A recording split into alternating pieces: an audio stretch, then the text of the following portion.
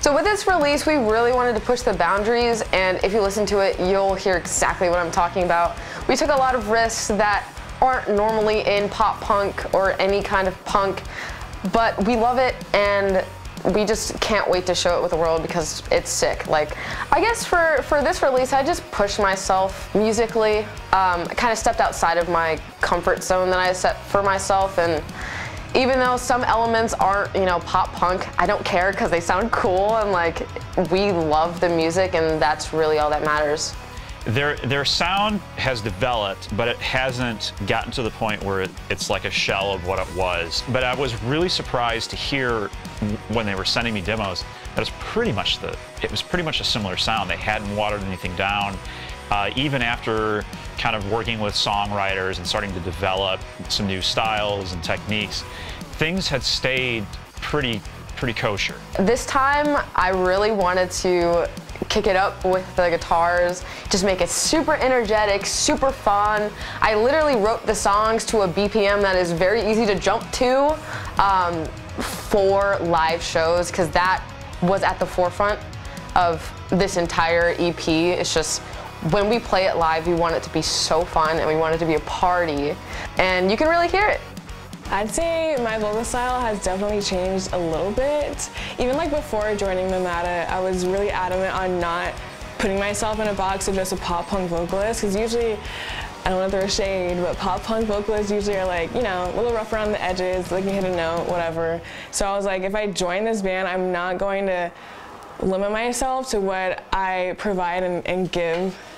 So with this EP, I guess I do sound a little bit different than our earlier stuff. It's still me, but I'm a lot more comfortable with myself within pop punk, because, I don't know, I grew up singing R&B, classical, gospel, whatever.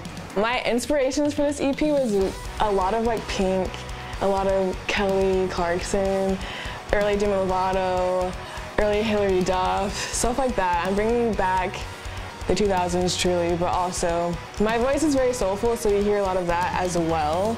I don't know, bringing back like ad-libs and really cool runs that you obviously would not hear in pop punk. That's what I'm trying to do. Everything is intentional. Everything sounds absolutely like exactly how we wanted it to sound. In many ways, this is like, it's like everybody's record, obviously, but it's really a vocal record. Like, the vocals are just so pristine on this, and Edith has like raised her game so much.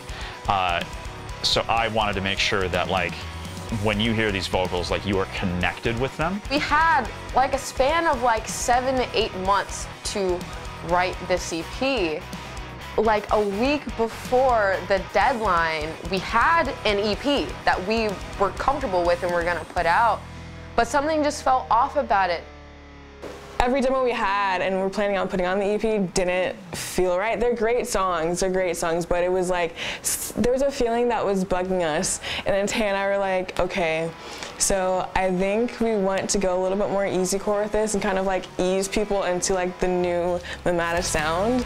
And like, I don't know, it was like 4 days before we had to have the demos to the label. We decided a few days before. It was like a week and a half out. Let's just write it all over again. So we did. And I'm so glad that we did, because we wouldn't have written Mapped Out, Brighter Days, Wake Up. We wouldn't have written any of those songs, and those are some of our favorite songs. And I was like, okay, do this for me.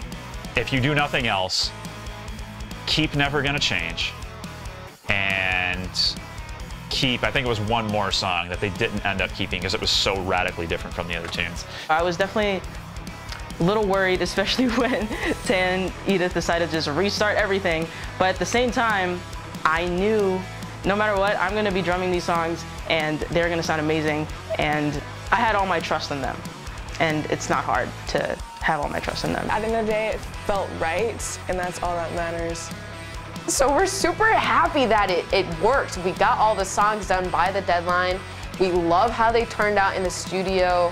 We're just super excited about this music, and it's just so genuine and authentic, and that's what we really love about it.